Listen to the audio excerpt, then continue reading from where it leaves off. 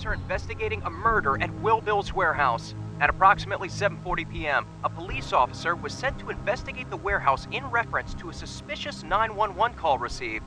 A male body was found shortly after arriving at the scene. The body was later identified as 31-year-old Sylvester Rigby. Sylvester was the husband of Miranda Rigby, the woman who held 29 people captive inside Chimpy Chippa's restaurant in January before she proceeded to shoot herself. The Chimpy Chippa animatronic was also present at the warehouse and reportedly attacked police officer Sean Yates. The officer claimed he returned fire and disabled the animatronic, which has since been sent to landfill. Detectives attempted to review CCTV footage. However, all footage had been corrupted.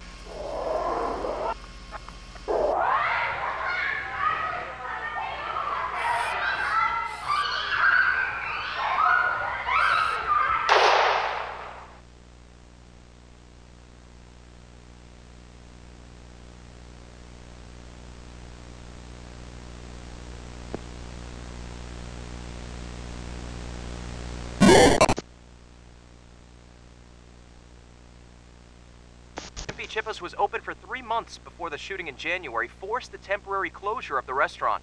In March, the owners allowed production of a sitcom called Monkey Business to be filmed on location in hopes of recouping some financial loss.